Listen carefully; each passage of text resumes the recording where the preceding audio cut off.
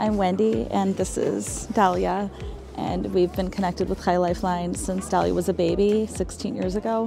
I was born with cancer and spent a lot of time in the hospital, and thank God I don't remember anything, but I know that Lifeline was with us the whole way, and they still are.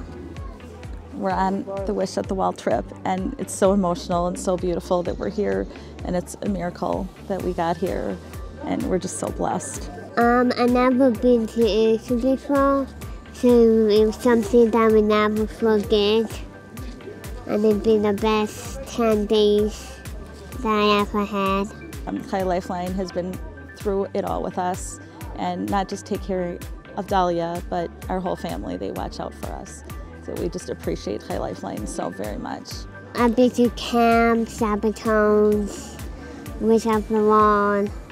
Yeah. My message would be to never get up and to stay strong.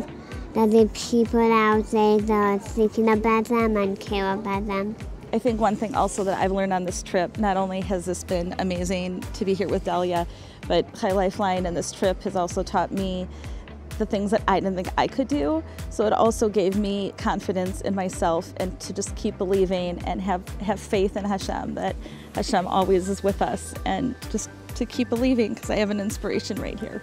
This is an absolute miracle that we got here. We've been through so much, and we're just so blessed to be here, and it's really like a dream come true for us.